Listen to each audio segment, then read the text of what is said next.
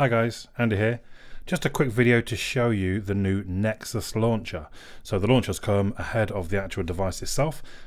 It's a fairly simplistic launcher. It's different to Google Now launcher. I thought initially that it was just an update, but it's not. It's a whole separate launcher. I've dropped the two APK links down below for those who want to try it. You have to install the launcher and the wallpaper picker. So I'll just show you some of the differences. You probably noticed them already.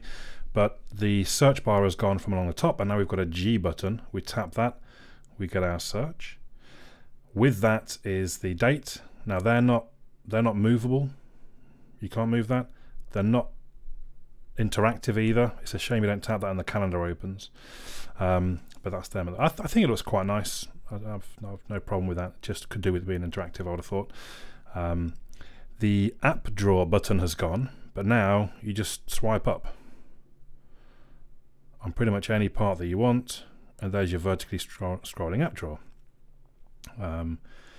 There is, if we go into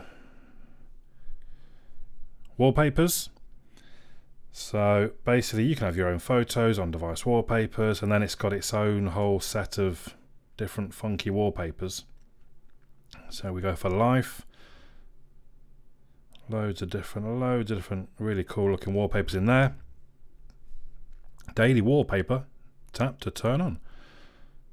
Download only on Wi-Fi. So basically each day it's going to download me a new wallpaper and put it on the device, which I think is pretty cool.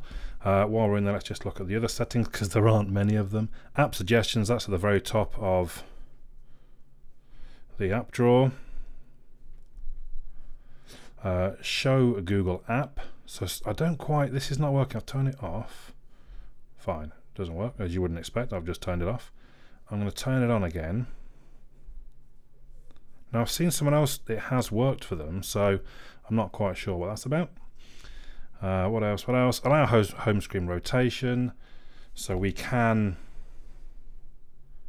turn the device sideways and use it like that. You do have to, you can't move, so I can move this screen further over. Well, in theory,